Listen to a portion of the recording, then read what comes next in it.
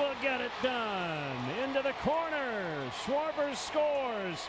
Davis to second. It's a double. Cubs lead 2-1. There's your man of the match right there, Taylor Davis, if this lead holds up. First career extra base hit. First career RBI. Could be a game winner.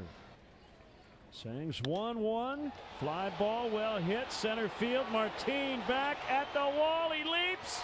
He caught it. He caught it. Cubs win. They clinch again. Cubs win. He just took away a game-tying home run from Paul DeYoung, and the Cardinal postseason hopes are dashed. The 3-2. Hit to center field. Greg Allen says he's got it. He does. And for only the third time in Cleveland Indians franchise history, they have won 100 games. They take the series. They've won 31 out of 34. Carlos Carrasco, the winner, is now 18-6. On the ground and through, base hit. Anderson's on his way to third very easily. He's going to get waved around. Tim coming to the plate. He scores without a throw. A wild play, and the Sox take the lead. A gamble by Nick Capra, heads up base running by Tim Anderson. He was coming in at 299 before Tuesday night's game. That ball's into right field, well struck, going back Mookie Betts, looking up, this ball's gone! Correa has done it again! Opposite field home run, a 2-run shot.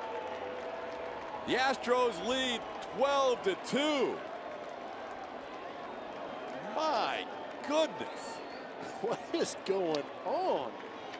So here he comes, Stanton back in Miami. Driven, deep, gone, 59. A bolt to left, and the onslaught continues. His father here. Big G is back. That ball. Stanton got a breaking ball. Absolutely blasts it to left, and it's gone. Upper tank. Budweiser bar. 58. You know, we talked about that walk his second time up, seeing the ball a little bit better. How about a first pitch breaking ball? He's back. Way back. High drive, right field, Smith back, trap, wall, see ya, into the second deck. Judge with his 51st. That's a Judgian blast. All rise. Here comes the Judge, and Judge and Gardner go back to back and a belly to belly. And the Yankees take a first inning 2-1 lead. No kidding. Wow. You're talking Mark Reynolds. It's a high fly ball to deep left field. Did Josh Bell tie it up? Yes, he did. Ring your bell, and that matches the all-time rookie home run record. No save for Doolittle. Josh Bell ties it.